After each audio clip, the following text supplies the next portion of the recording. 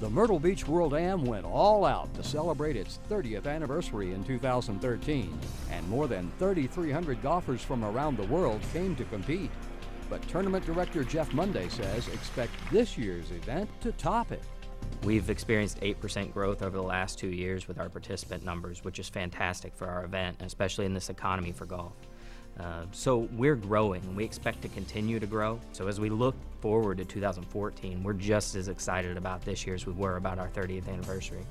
And as good as 2013 was, we want to make sure that 2014 is even better.